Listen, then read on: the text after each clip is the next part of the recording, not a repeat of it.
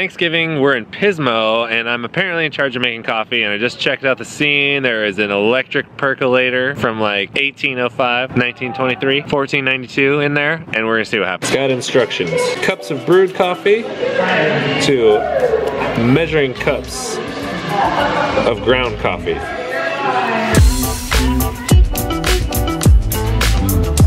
Trying to get this bed as level as I can, but it's not super level. Okay, I started the coffee in the percolator. Everybody in Jenny's family is looking at me so weird because like, what is this guy doing with his camera? And he's talking to himself about coffee and like, what is going on? So I just made myself look like the weirdest in-law ever, which is awesome. And the coffee's going. I have zero expectation for it, but I'm real excited. This has got to be the worst way to make coffee on the earth. The light came on, that means it's done. It's not what I'd call good, but it's definitely not the worst thing I've ever had. All right, we're in slow, it's Black Friday. Last night was super mellow. We're gonna kick the day off by going to Kreuzberg, which is a coffee shop on the main drag. It's got this huge building. They've got 2 levels, mezzanine, upstairs, downstairs. They roast their own coffee, but the real secret to life is the breakfast burrito, which has tater tots inside. You just can't go wrong with tater tots, man. I don't think I've ever seen you without a beard. That's amazing. I know. What's up?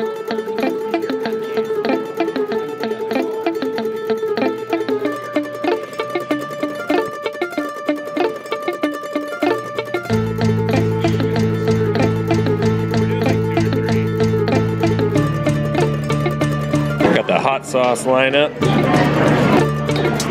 It's a treat yourself day. I really like Kreuzberg. It's got kind of this like mid-90s bohemian kind of funky feel, which is different, but I think they pull it off really well. Kreuzberg, I'm pretty sure, is a neighborhood in Berlin where the owner stayed for a while, and the shop is like his interpretation of that. They also have a milk tap. It's like, boom, milk on tap. I think milk tap's really cool. I secretly want a milk tap. Maybe one day gonna have a milk tap. Gotta go to the warehouse when you're in town. All style questions go through Dan. Need to know anything, you ask Dan. Got it dialed at the warehouse. Picked up a sticker for Jer, because that's his life right there. Welcome to this week's vlog podcast with Chris Baca. Dude, the showroom is hot. Look at this. Wow. This is super cool. We're at Appendage and Bow in Slow. This is Mikey and Janine's showroom. Yet. Oh.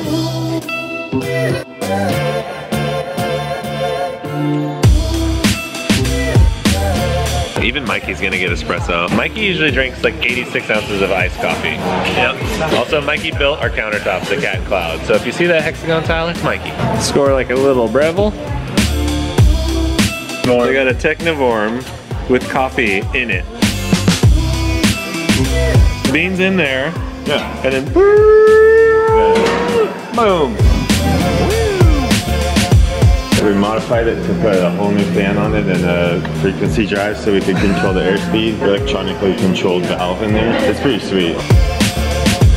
Okay, so we stopped by Beamundo to get some coffee and then went to check out a warehouse that our friend might get, and right next door to that warehouse was the Beamundo Roastery, and Jonathan was there just working on cabinetry. This guy mods out his roasters like crazy. Sample roaster, big roaster, new burners, new air fans, new just like the whole kit. He's like the king of roaster mods. I just love how analytical he gets and how dialed in and how technical he is. And it was cool to just roll by and bug him for a little bit, but I had to let him get back to work, you know, because I'm just like an annoying customer, just want to know everything, want to see everything.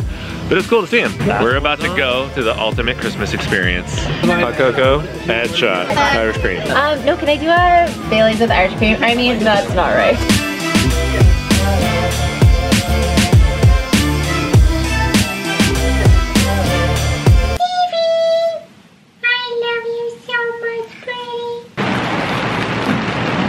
This is Jeremy, he's one of the owners of Spearhead, and I just happened in here in Paso Robles. Is it Paso Robles or Paso Robles? Paso de Robles. Paso Robles. Like ceiling right there, but it was sagging because of the earthquakes and stuff, and so they bolted it into the original rafters.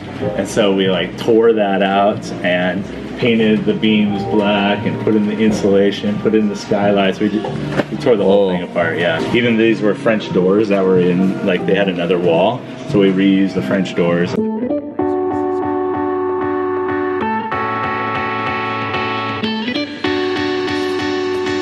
find coffee everywhere. This is awesome. This is Max. This is Shelby, right? Yes. I got it right. So I slept on the coffee game hard today, so I decided to stop on the way home at Spearhead, which is in Paso Robles, and I'd never been there before, and it was rad. The whole crew there is super nice. Max, Shelby, Jeremy, they hooked it up, showed me around the roastery, made me espresso, and we're just super enthusiastic, and it just got me thinking how important it is to connect with new people that are just really enthusiastic about coffee. It's so easy, no matter what industry you work in, to become really jaded if you've been doing it for a really long time and just kind of let that day-to-day grind get in the way of just the sheer excitement and enthusiasm around what you do. And connecting for me with new people who are just pumped up just gets me that much more amped. So super rad experience. Just never stop connecting, never stop opening the doors and forgetting that you're part of a bigger industry. It's not just you and your shop or me and my shop. We're just all about coffee. There's a whole huge community out there, and that's why I love you guys. You guys are crushing it. So with that, I think I'm gonna wrap up this vlog. It was a really awesome Thanksgiving and Black Friday. Lots of coffee, lots of friends, lots of fun. So keep it real out there and stay dialed, y'all. Peace.